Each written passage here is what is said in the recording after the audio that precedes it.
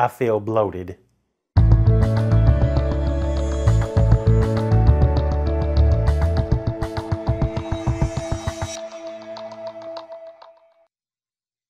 Hey Pinnacle Studio peeps, how y'all doing out there? My name is Maliek and I'm back on your screen with more Pinnacle Studio love from PinnacleStudioPro.com.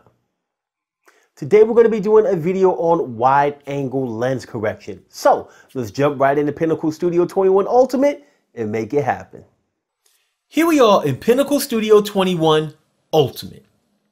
Before we get started, I want to remind you guys to subscribe to Pinnacle Studio Pro to get great tips and tricks just like this every Saturday. Let's make some corrections to some wide angle lens shots, shall we? In the timeline, you can see that I have a clip that has a considerable amount of lens distortion on it, and I want to get that out of here. Okay, get it out of here. There's several different ways that I can access the wide angle lens correction tool. The first way is I can left click on this clip. You can go to the editor button. And from here I can click on corrections. And then I can click on wide angle lens correction.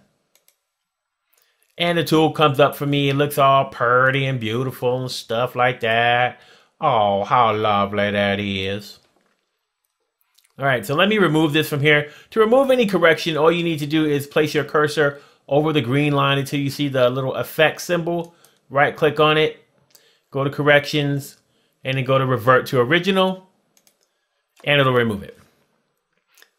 So the other way that I can apply the wide angle lens correction is just by double clicking on the clip with my left mouse button.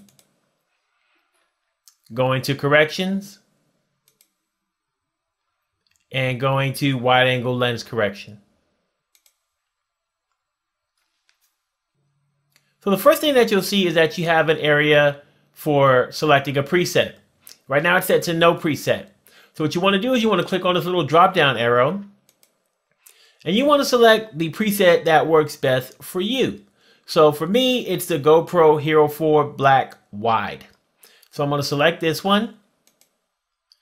And you can tell that that preset is automatically applied to the shot and that lens distortion is gone. Vamos. See ya. Wouldn't want to be ya. So there's also this button here.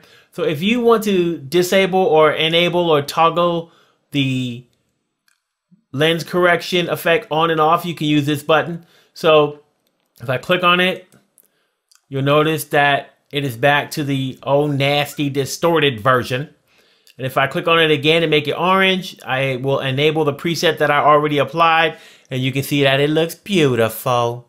So pretty. If you want to manually adjust the lens correction, you can change the settings below the preset. So first off, we have focal length. Now, focal length allows you to adjust the focal length on the X or the Y axis. So if I place my cursor here over the slider, hold down my left mouse, you'll see that the focal length is being changed on the X axis.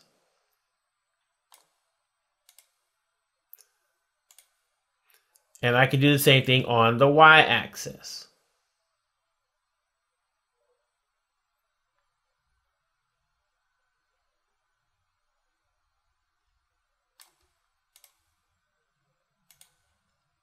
Next, we have optical center.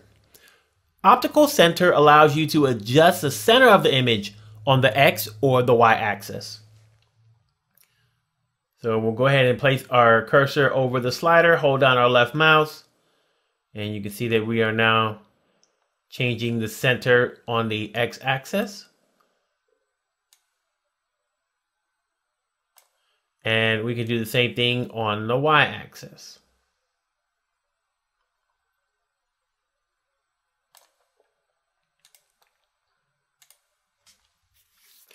The next section is radial distortion coefficients. Radial distortion coefficients allow you to control the amount of barrel distortion and pin cushion distortion. Radial distortion is common when you shoot with a wide angle lens, so this would be something that you would most likely have to change if you were going to manually adjust. Basically, each one of these has a different amount of effect on the barrel distortion and the pin cushion distortion. So you see, like if I move this in, what does that look like? A barrel on its side. So I'm adding barrel distortion right now. And if I go the other way, I'll be adding pin cushion distortion. Okay. So each one of these will do it, but they just do it at, like I said, different amounts really.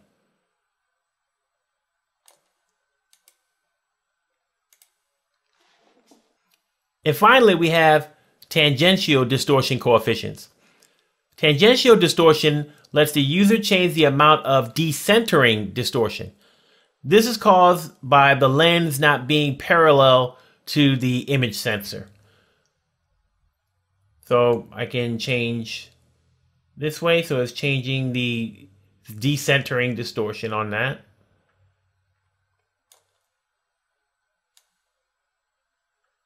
So you see the different changes you can make with that.